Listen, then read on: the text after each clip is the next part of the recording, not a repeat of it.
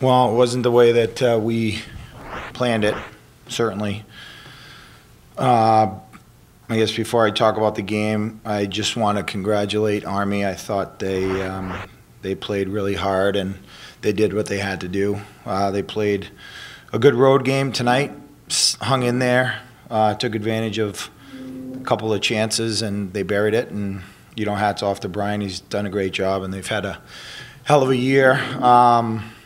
And then I just want to acknowledge our senior class.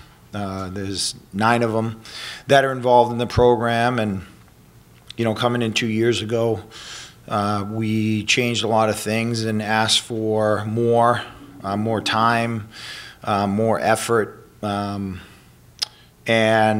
it was a really tough transition for them, and they really came around and they bought into what we asked them to do, and they led us to the year we had this year. And certainly I think their goal was to win a championship and get a picture on the wall. But I told them after the game that their legacy will remain intact here, and they'll have a big part of our program moving forward. And it's too bad because they gave so much. I would have liked to have been able to advance to Rochester and see if we could win a championship. But things happen for a reason, and we have to take a couple days to digest this, and then we'll work to get better.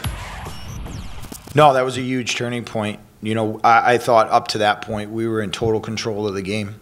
We had all the momentum. They weren't even able to get out of their zone. We eventually get a power play, and at that point, you think you got 5-minute power play, you're going to get a goal, you're going to get or 2 or 3, you never know, but definitely keep the momentum. And we just made a soft play and not a great puck decision, and they read it and got the breakaway.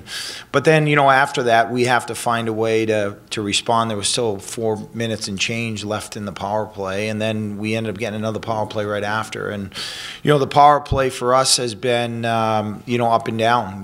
We've had times where we've scored a lot of goals. We've had times we've had a lot of possession and a lot of shots and not scored goals. And but it's been a little bit of an Achilles heel for us. And shorthanded goals have been a little bit of an Achilles heel for us. And that unfortunately changed the momentum of the game. It gave them life. They weren't really in it. They were on their heels, and we were about to explode.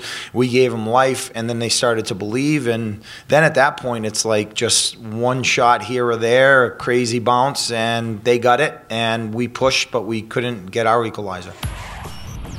Well, he's good, really good size, and he's got a lot of poise, and he's square to the puck, and he does give out rebounds, but he's really good recovering on his rebounds to square up. And I think they do a good job insulating around him. They block a lot of shots, and they try to get in shot lanes, and if it does get through, there's usually 2 or 3 people around them. And I think a lot of their structure is based on having a goaltender like that. And tonight, we did a much better job of getting to the net. We did a much better job of driving the net. We did a much better job of possessing pucks. And, we had 37 shots, and we had a number of great chances. And he's a really good goalie. And, at the end of the day, we, a 2-game series, we scored 1 goal.